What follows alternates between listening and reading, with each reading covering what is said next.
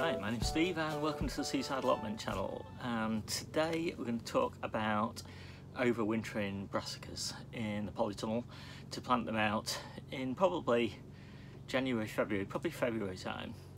Now these are fairly well on and so maybe they're a little bit too big for that purpose, but if that's the case I'll find some space in the polytunnel to pot them on, and it doesn't really matter. Basically the message in this video is if you want a really plentiful supply of veg for the hungry gap, it's a really good idea to keep on sowing and potting on your brassicas. And that's because, you know, all my ground is full right now, and so as I'm harvesting stuff over winter, by the time I get to sort of February time, you know, I'm not going to have enough food to get me all the way through the hungry gap unless I take brassicas out of the polytunnel that I've been growing over winter and get them in the ground.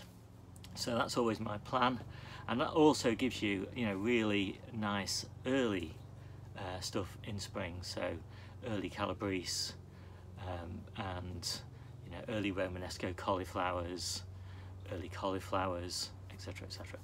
So I'll show you the range of brassicas that I've got, starting with the smallest and then moving on to the biggest, and I'm actually just potting some on now, so I'll show you that as well.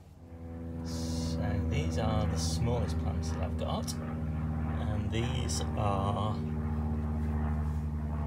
calabrese, and the variety is marathon, and then these are cauliflowers all year round, and these are dazzling blue kale. Now the dazzling blue kale will probably go to seed in sort of April, May time, but it'll be interesting, it's a test basically to see whether something that's planted so late, so these were planted in September, whether that goes to seed a bit later, so like May, June time. Anyway, it's a test, you only find out by trying.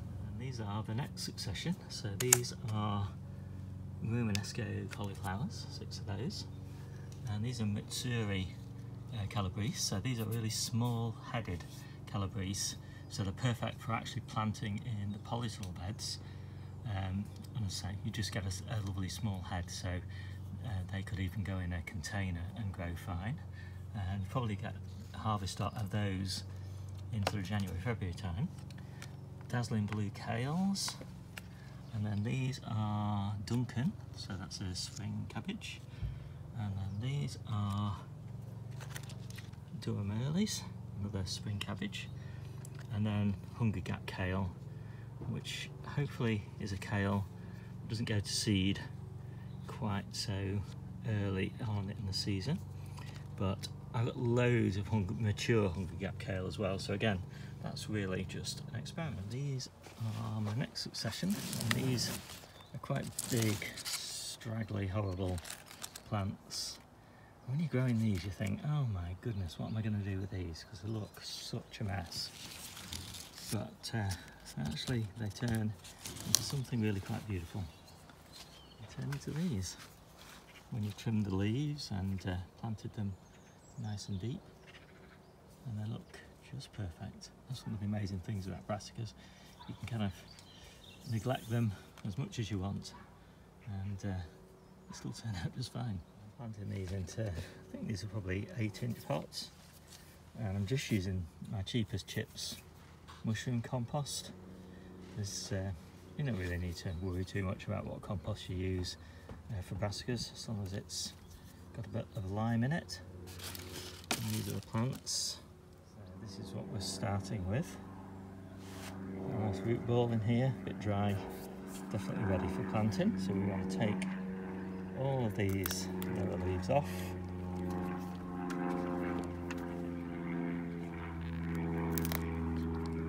And leave what looks like kind of perfect plant. If it doesn't look perfect, just take a leaf off, because it doesn't really matter that much. So for example, I don't really need to, but you could take these leaves off as well. There we go. So that is kind of a perfect little plant. And then we need to get it down in that pot. Something like that. And so it's just going to sit in the pot at the bottom. And then I'll fill it up to about the top of the root ball with spent mushroom compost.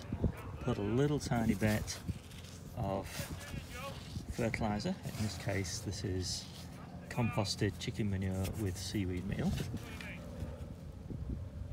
That's what we end up with. Looks kind of perfect. Make sure you check all the leaves for caterpillars, slugs, etc. at this stage. There they all are. Cabbages, spring cabbages. So I hope you like that quick video. And are you overwintering any brassicas? If so, what types and varieties? What have you had most success with? I've definitely had good success with Calabrese, Romanesco cauliflowers, spring cabbages. So they're my favourites, and you'll see lots more of those if you follow my channel. I'll see you soon.